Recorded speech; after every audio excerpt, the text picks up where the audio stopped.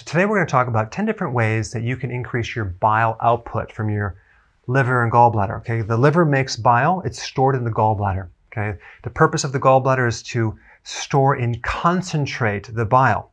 Okay, if you don't have a gallbladder, it just trickles down with no concentrated bile, which actually greatly inhibits the digestion of fat and the extraction of fat-soluble vitamins and essential fatty acids from the fat that you eat. So the bile is very, very important in breaking down fats, lubricating the colon. It helps kill certain bad bacteria. It's involved in the balance of microbial health. It does a lot. So we need bile. So here's 10 things that you can consume to increase that output, even if you don't have a gallbladder, especially if you don't have a gallbladder. Okay, one is beet tops. Now, you can steam these. I like to put them either in my salad raw or in a kale shake. I blend them in there. It has a lot of potassium. It's really good for the liver and gallbladder.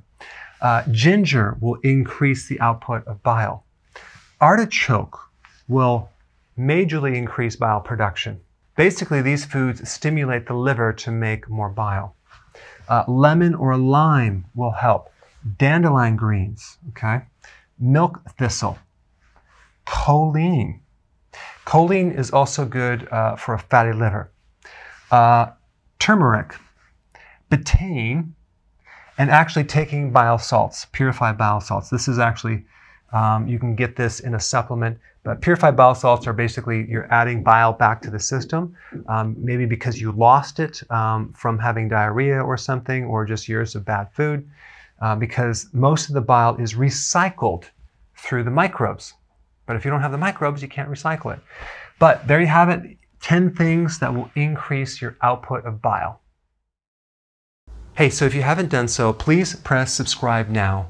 That way you can be aware of all the new content that I'm putting out on a regular basis.